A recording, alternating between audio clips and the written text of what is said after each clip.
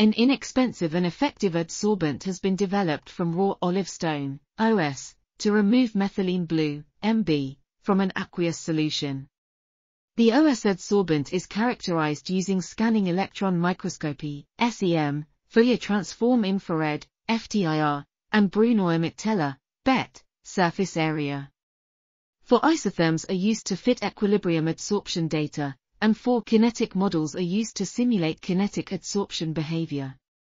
The obtained BET surface area is 0.9 square meters G1, and the SEM analysis reveals significant pores in the OS sample that might facilitate the uptake of heavy compounds.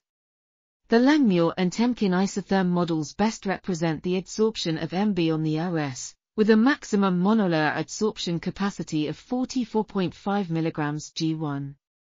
The best dicolor removal efficiency by the OS is 93.65% from an aqueous solution of 20 ppm at the OS doses of 0.2 G for 90-minute contact time. The OS adsorbent serves in 5 successive adsorption cycles after a simple filtration washing drying process, maintaining MB removal efficiency of 91, 85, 80, and 78% in cycles 2, 3, 4, and 5, respectively. The pseudo-second-order model is the best model to represent the adsorption process dynamics.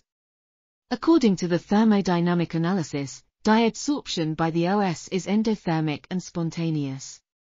Therefore, the OS material offers an efficient adsorbent for MB removal from wastewater that is less expensive, more ecologically friendly, and economically viable. This article was authored by Saja M. Alardhi, Hussein G. Salih, Nisreen S. Ali and others. We are RTCLTV, links in the description below.